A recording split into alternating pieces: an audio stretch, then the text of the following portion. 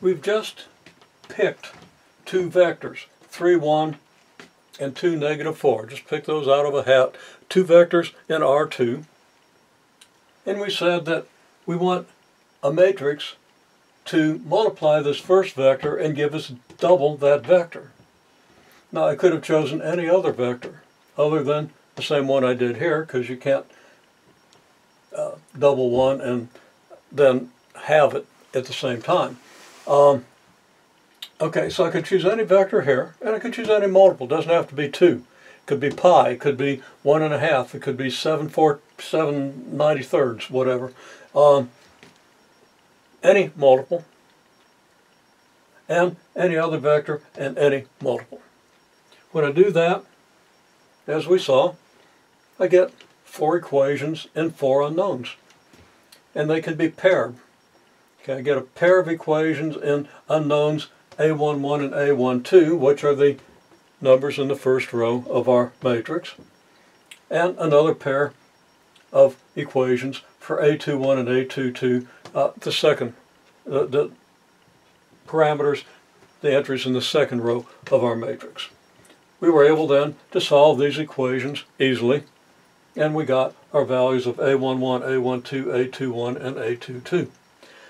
Notice if we wanted to also pick a third vector, pick some other vector and pick some multiple, if we wanted to do that, it wouldn't work. The reason it wouldn't work is we've only got 4 unknowns in our equation. There are only 4 numbers we have to work with here. If we had a third vector that we wanted also to map to some multiple of itself, we don't have enough variables. We've already got 4 equations and 4 unknowns. We would have 6 equations if we had another vector. If we want to do this with another vector, we'd get 2 more equations, and those equations wouldn't be compatible with these. So we wouldn't be able to get a solution. So we're limited in two-dimensional space in R2 to 2 eigenvectors with their eigenvalues. If we want to go to 3-dimensional space, then we'd have A11, A12, A13, A21, A2, and so forth. And we would have 9 variables. And we'd have bigger equations, but we'd end up with 9 equations in the 9 variables if we chose 3 eigenvectors with eigenvalues. We could do that. Okay, well, whether you understand that or not, this is where we are, and now we want to show what this transformation looks like. So one thing we know is if we use this matrix to define a transformation from V here over to W here,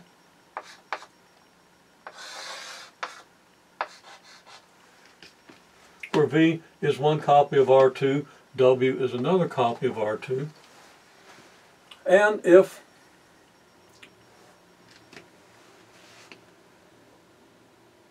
this transformation has eigenvector 3, 1. So let's just draw that eigenvector 1, 2, 3, 1. We've used that vector a lot so far. Okay, there's our vector 3, 1. And we also have vector 2 and -4. And we might not have seen that particular vector before, but okay, that vector is going to look something like this.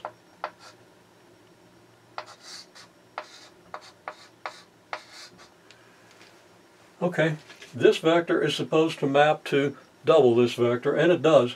This transformation, we've done the arithmetic, we've adjusted it, we've seen that this transformation does take the vector 3, 1 to the vector 6, 2.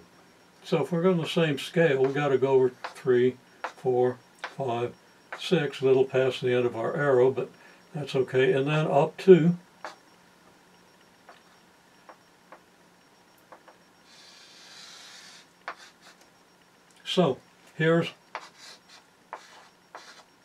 6, 2.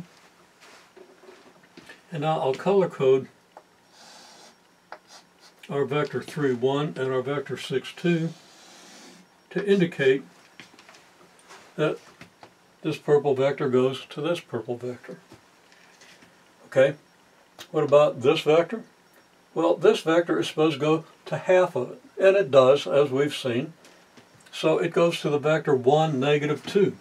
So let's see, negative 2 would be about here, and 1 is here. So we would get this vector. And this vector is 1, negative 2. Well, we'll put a color in this thing.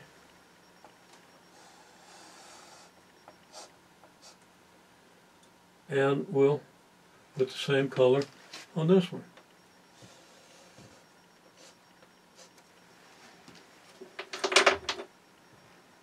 Okay, so this is what the transformation does.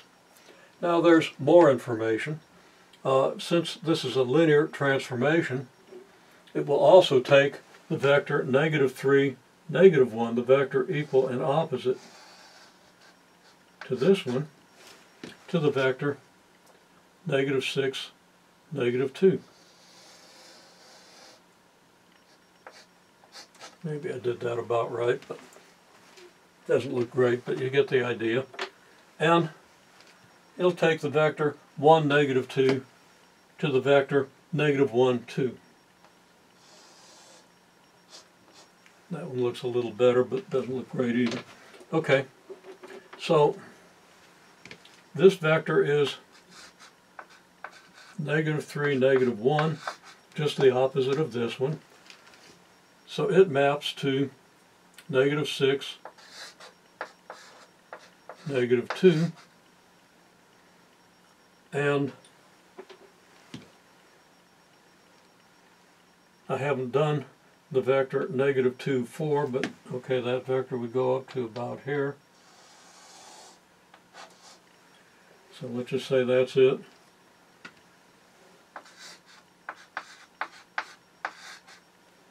And negative 2, 4 goes to negative 1, 2.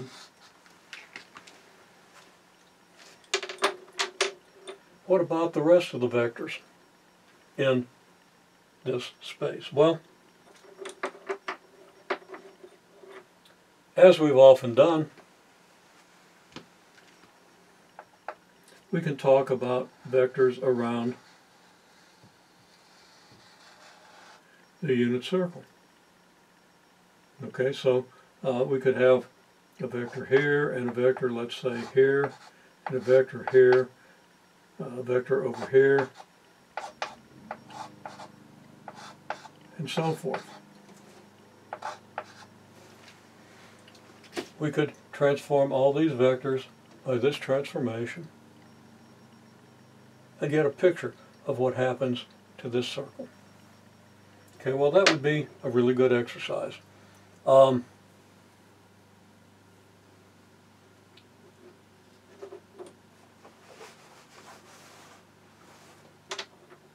The answer is, in this direction, the circles are going to be elongated to be twice as big. Okay? You're going to be twice as far from the origin along this line. And along this line. You're going to be twice as close to the origin along this line and this line. So that your unit circle would move you out to 2 units here, out to half a unit here, out to 2 units here on this side of the origin, and half a unit here. And you would get something very much like this ellipse.